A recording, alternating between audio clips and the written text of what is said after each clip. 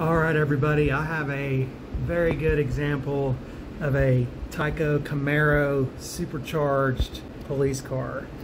The chrome on this is amazing, and I'm using a light here because eBay pictures don't always give you a good representation of the condition of the product without the light on.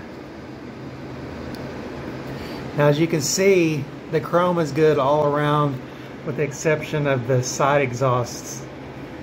Here, there's a little bit of yellowing, and then the police side is a little bit faded on that side, probably due to a few crashes back in the day in the 80s when I bought this new. So now without the light on, the chrome doesn't look that exaggerated, but I just don't want to misrepresent the condition of the car in any way. So that's the only thing as far as the chrome that's a problem.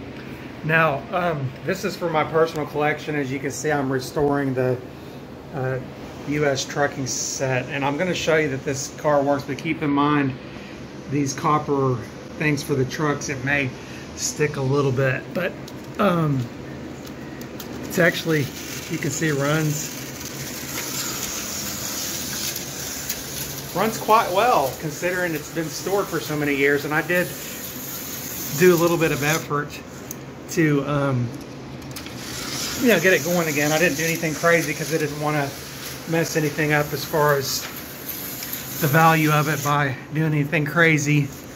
So the tires also, they're going to need replaced, but I'm going to leave the originals on there for anybody that wants it to be all original. So, and again, watch what happens once you put the light on it. You really get a good idea. Here's the underside. This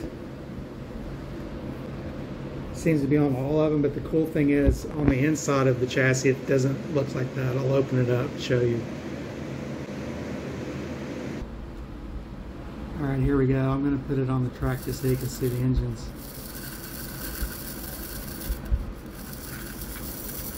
Runs with no issues. Okay, so this is the top part. This gives you a really good look at the gears.